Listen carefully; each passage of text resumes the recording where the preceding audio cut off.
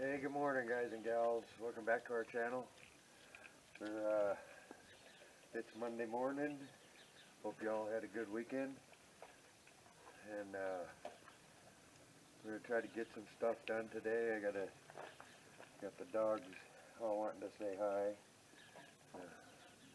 So anyway, we got the roof on the redneck toy hauler. We're going to start sealing up all the cracks with the wood putty to get ready to put the canvas on, to start stretching the canvas and get it painted on. So hope you all are enjoying his videos. I've been reaching out to small channels like myself. I've been subscribing to your page, so if you got a subscription from me,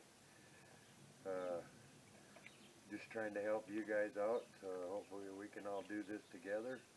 So, alright guys, I'll get back to you.